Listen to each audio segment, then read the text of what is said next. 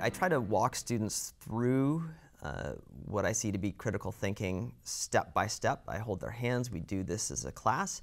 I'll present case studies they may or may not be familiar with, and I'll build up that case study from one particular narrative. I'll offer the insights maybe from a discipline, and we'll develop those arguments fairly fully from that disciplinary orientation or from that particular framing.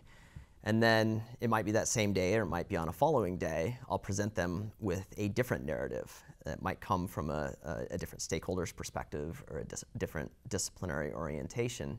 And we'll develop that one fairly fully and create the opportunity for students to, I guess, really find their footing in both explanations of a particular policy situation.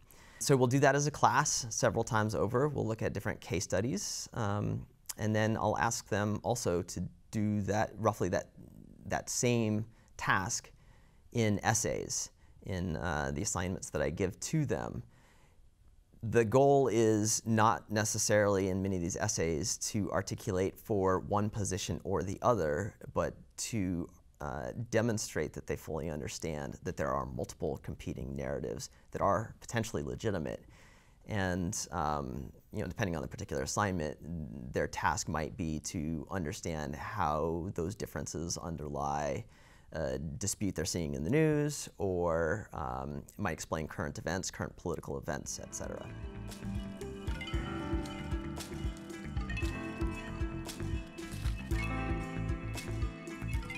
I teach only 300 and 400 level courses. In my 300 level course, I do have more content where I really need students to be able to articulate facts and an understanding of how political process works, etc.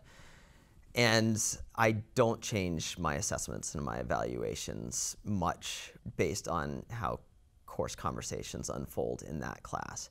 My 400 level courses, though, the focus really is heavily on critical thinking. And so if our discussion on a given day follows a road that I wasn't anticipating, a path that I wasn't anticipating, it might cause me to change the essay prompt that I was planning to give for that term, but it doesn't undermine the spirit of that essay prompt.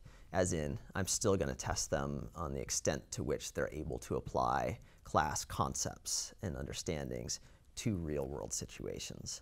The challenge that remains then is just making sure that I'm really diligent of recording after each day what actually happens. So at the end of the term, especially if it's a course that I've taught a bunch of times, I don't conflate term A with term B and misremember the content that a given section was exposed to.